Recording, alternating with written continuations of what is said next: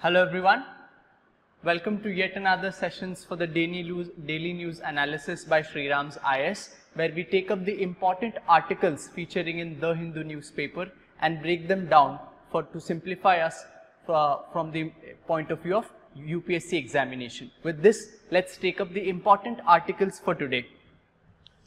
The important articles which appear on the Delhi edition of the Hindu newspaper are on the screens, and we have taken the important article. Let's take up the first article that is featuring in the newspaper. The first article that appears in the newspaper talks about the center to boost supply of fortified rice. Now, this issue of fortified rice is a much talked about issue in the recent past, and we'll talk about the process of fortification. What is fortification of rice? What is the issue behind this? And what is the center doing as a step? So this becomes important for us to study from the food security point of view, and that is why it becomes important from both GS2 as well as GS3 for us. With this, let's talk about first what do we mean by the process of fortification and what is fortified rice. Then we'll take a look as to what center is doing for it.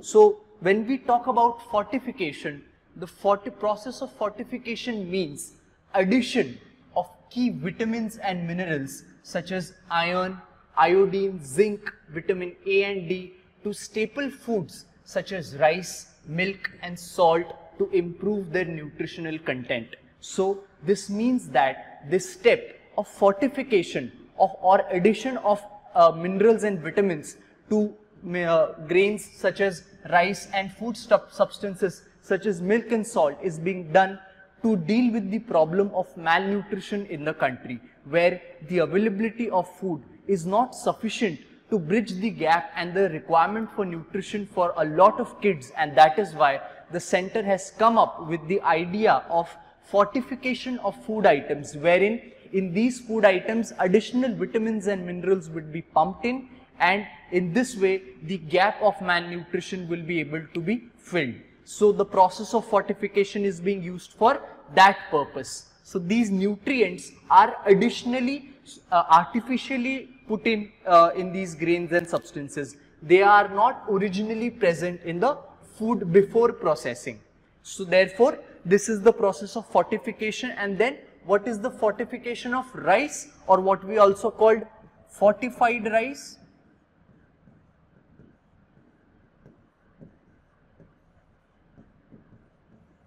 So fortified rice is that rice which is, the fortification of rice is done in a cost effective and complementary strategy to increase the vitamin and mineral content in rice. So the normal rice would be mixed with additional vitamins such as, according to the FSSAI norms, 1 kg of fortified rice will contain additional mixing of iron which would be 28 milligrams to 42.5 milligrams. Folic acid will be added, which would be around 75 to 125 microgram, and vitamin B12 would also be added. So this means that normal rice is being added with additional minerals and vitamins to increase the nutritional capacity of the rice, right? Then in addition, the rice may also be fortified with micronutrients singly or in combination with zinc, vitamin A, vitamin B1, B2, B3 and B6. So these other minerals and vitamins can also be added to the fortified rice. This is the concept of fortified rice which the center has taken up through a scheme. Now what scheme is this through which they want to fortify the rice and supply it to all the districts of the country? So let's talk about the scheme now. This scheme is known as the newly centrally sponsored pilot scheme. What do we mean by centrally sponsored scheme? There are two types of scheme. One is centrally sponsored and other is central sector. Center sector schemes are those schemes the funding of which is wholly done by the center, and centrally sponsored schemes are those schemes where the partial funding is done by center and other part of the funding is done by states. So that is the difference between these two types of schemes. So this particular scheme is a centrally sponsored scheme on fortification of rice and its distribution under public distribution system. So this scheme is being handled by the Consumer Affairs and Food and Public Distribution Ministry.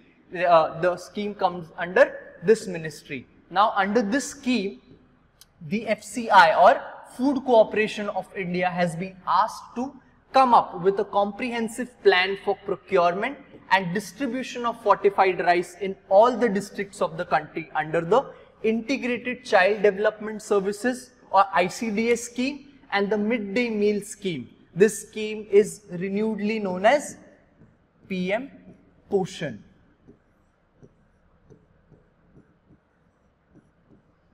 So under these two existing schemes, the fortified rice is to be supplied to the midday meal scheme students which would be in schools, and under the ICDS program to various kids in all the districts of the country. So FCI has procured the amount of fortified rice, and now the scheme talks about that the first phase is complete where the 90 districts were covered, which means that FCI procured the grains, fortified rice, and states supplied the rice to 90 districts, and additionally 291 districts is the additional target which is set by the ministry to supply the fortified rice.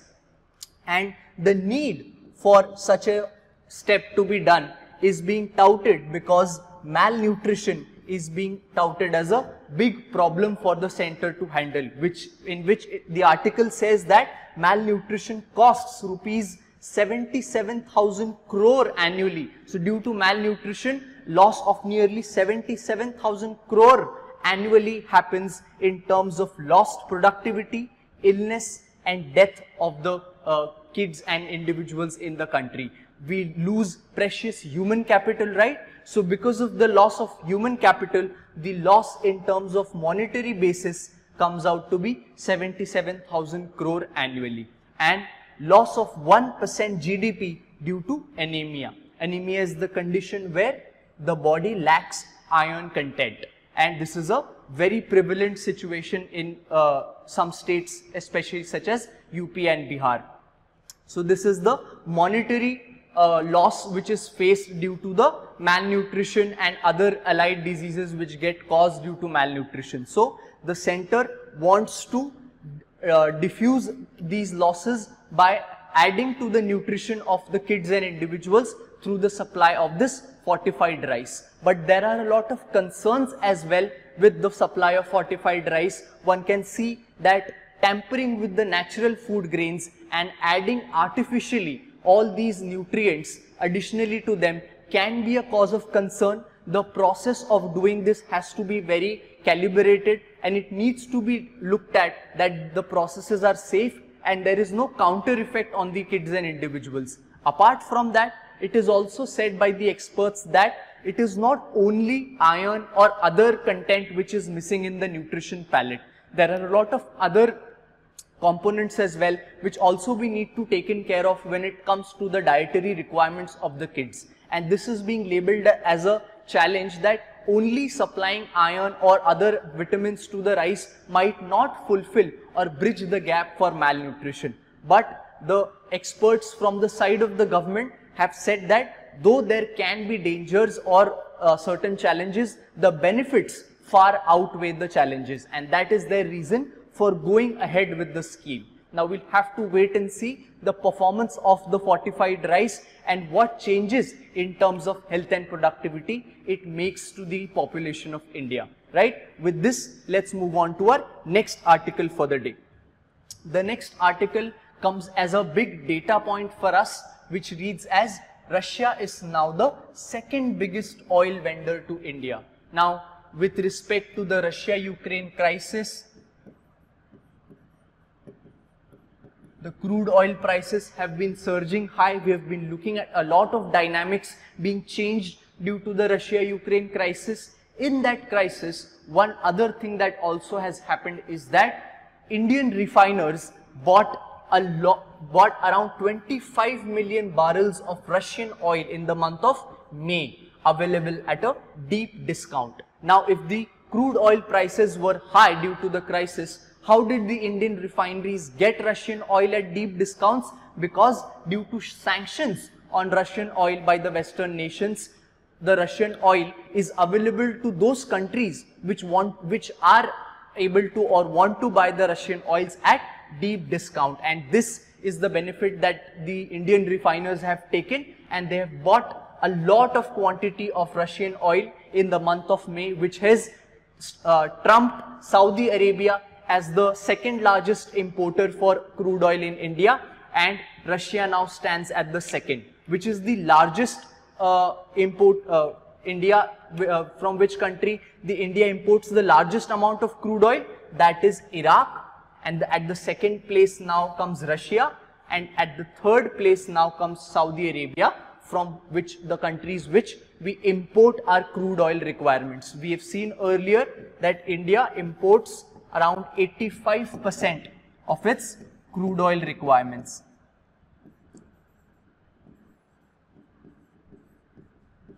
Right? So this becomes an important data point for us to understand, which can be even asked in the form of a prelims question or can be used as a fodder point for a mains answer. With this, let's move to our next article. The next article features with the aspect of the NFHS or the National Family Health Survey.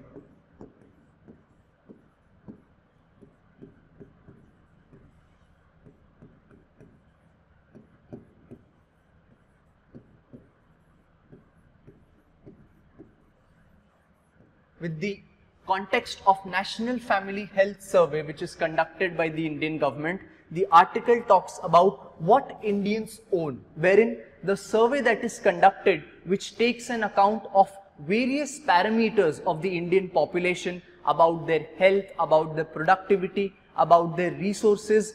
This report has come up with the data of their belongings, which gives us an idea of a very vital look at the real condition of the socio-economic conditions of the Indian population. So we'll take a look at this data, what the data says, and look at some of the important points about National Family Health Survey. So about the Family Health Survey first, what is the National Family Health Survey? It is a large-scale, multi-round survey conducted in a representative sample of households throughout India. When we say representative sample of households, it means that not all households would be conducted the survey upon, but a representative sample, a limited number of people who can designate or later can be extrapolated for the entire population, which it is meant by representative sample. And which body is it conducted by? The Ministry of Health and Family Welfare has designated the International Institute for Population Sciences, or IIPS Mumbai. So the governing body is the Ministry of Health and Family Welfare, and the institute which conducts the survey is the IIPS Mumbai as the nodal agency for providing coordination and technical guidance for the survey. So this survey collates information or surveys information with respect to the population on a lot of issues with respect to the health parameters, their resources, their belongings that they hold, a lot of things. Now in this article, the point of focus is on their socio-economic conditions.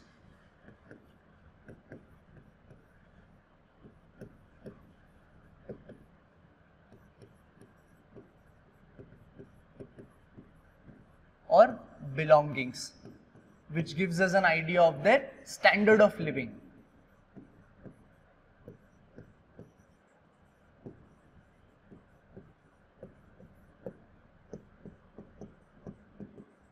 So the important data that we can extract from the report is that the first data which comes on is with respect to the vehicle. Now we know that the sign of owning of a vehicle talks a lot about the conditions of the population. So what does the first point say is that for the whole country, around 49.7% of the total population own a motorized two-wheeler, which means that around 50% households of the country own at least a two-wheeler.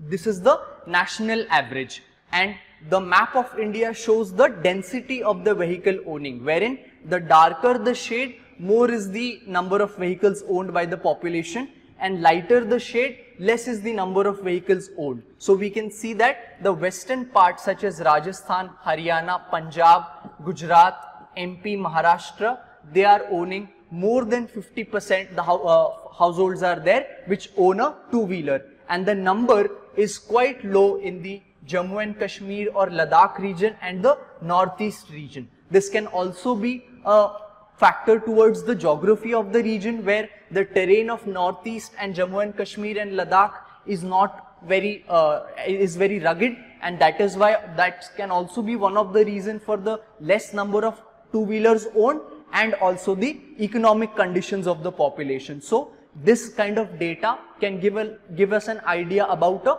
lot of things. So this was with respect to the two-wheelers. Now with respect to the share of four-wheelers or a car. So even now the share of households which own a car is only at about 7.5% as the national average, which means that only 7.5% population of India own a car. This is quite a low number for the owning of a car, which again puts a lot of light on the economic conditions of the population of the country. So again, the highest number of four-wheelers can be looked at, and it is spread evenly in the country, right? The next data is talking about a bicycle, or a share of states who do not own any of the three, which means that share of households which do not own a car, bike or a bicycle. This shows again a very big spotlight on the economic conditions, which means that 24.7% population of the country is such that they do not hold any of this, a car, a bike or a bicycle, right? So this is also an important data from which observations can be made. This is the data pertaining to the vehicle owned by the population. Now with respect to the everyday appliances which exist. So everyday appliances which can also be talked about, such as the television, refrigerator and washing machine.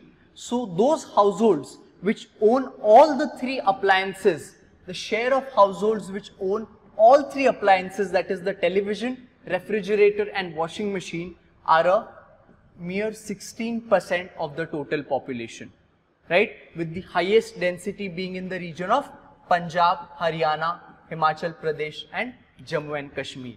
These are the households which own all three appliances, right? So this data becomes very useful to garner micro points about the socio-economic conditions of the population, and we can cite this data wherever required in the mains answer, as well as the points about National Family Health Survey can be asked in the prelims examination. With this, let's move on to our next article for the day.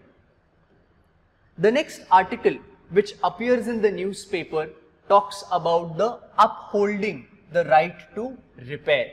Now, the right to repair is a crucial concept being discussed not just in India but also in the world over, and developments are happening, wherein the US state of New York recently passed the Fair Repair Act, which requires manufacturers to supply repair information and parts to independent repair shops. So the US state of New York has passed a law in the context of right to repair. We'll first try to understand what exactly is the right to repair, what is the status or arguments for this right to repair, what are the problems occurring for it, and what can be done. So first of all, we can understand what is the right to repair. When we say the right to repair, what do we mean?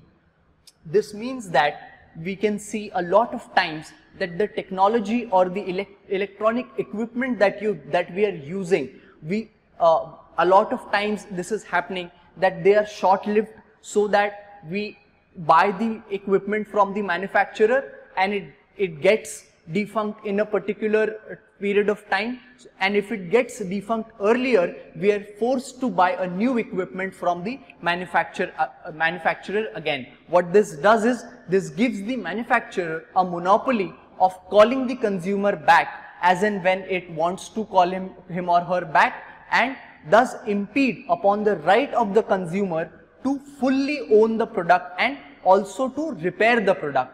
What happens is that the consumer, when he or she has bought the product, does not have the right to repair, wherein the manufacturer comes with a clause and says that if the appliance is damaged or defunct, only the manufacturer has the right to repair it, and if the consumer tries to repair the product with any other third party, the obligation to ask for any warranty would be lapsed. So all of these conditions hamper upon the right to repair of the individual, wherein he or she or who is the consumer of the product does not have full ownership of that product, and a lot of monopoly lies to the manufacturer. And to combat this is the movement of right to repair, where the full ownership and the right to repair the product by themselves or through a third party should be granted to the consumer. So what is the right to repair? It is a right to give users and third party companies the required tools, parts and manuals related to a product. This would enable them to repair a product on their own instead of depending on the manufacturers. The right to repair movement traces its root back to the very dawn of the computer era in the 1950s. So I hope the right to repair concept is clear. The rationale behind the movement is that individual who purchases a product must be able to own it completely. This implies that apart from being able to use the product, consumers must be able to repair and modify the product they want to. Right? So this is a very crucial thing with respect to a lot of aspects. So we'll try to discuss what is the need or what are the arguments that are in favor for the right to repair. So what are the reasons to provide right to repair? There can be a lot of reasons. First is the pricing. The absence of repair manuals means that manufacturer holds near monopoly over repair workshops that charge consumers exorbitant prices. This happens, right, if the onus of repairing the product lies only with the manufacturers. When the consumer goes to the manufacturer for repair, the manufacturer can charge any amount of fees that he or she wants to. That is why to combat high pricing, right to repair is important. And then tackle planned obsolescence is what I was talking about, where planned obsolescence is a policy where the product is made in such a manner that the life of the product is short-lived, so that the product is used very early and the need for a new product is also arisen very quickly. This concept is known as planned obsolescence, where the manufacturers deliberately make a short-lived product, right? Where the policy is for producing consumer goods that become obsolete after a certain period of time. Therefore, consumers have to buy the new product once the existing product becomes unusable. It is achieved by frequent changes in design, termination of the supply of spare parts and the use of non-durable materials. So due to all of these things and to combat this tactic used by the manufacturers, the importance of right to repair is quite high. The another reason is to right to choose. Now why must only the manufacturer hold the right to repair? The consumers should have a right to choose on repair processes, and therefore when they do not get that choice, it infringes the customer's right to choose recognized by the Consumer Protection Act. So their right to choose also gets impacted, and therefore right to repair is a supplement to the right to choose. And through this right to repair, if we consider, it also boosts local economy, because apart from the manufacturers who held the monopoly to repair the product, other third party local shops, if they also get a chance to repair the product, it boosts the local economy as well, and it allows the opening of small repair shops in the local area that adds to the revenue of the region and creates sufficient employment as well. So this is also a point for right to repair. And one other important reason is the environmental protection.